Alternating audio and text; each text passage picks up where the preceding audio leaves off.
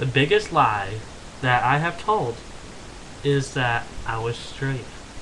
Oh my god, gasp, right? I know. But, yeah, the biggest lie I told is that I was straight. Just so I wouldn't get into a confrontation with these kids at school because they asked if I was gay because two of my cousins are gay. They're like, oh, are you gay too? Does it run in the family? Are you a faggot? I was like, no. But, yeah, I lied. I'm gay.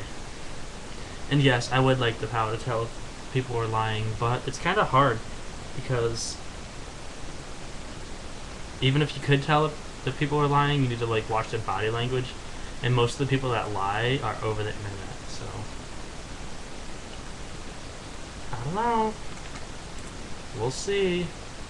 Maybe I will be able to read minds one day. I'm gonna be big.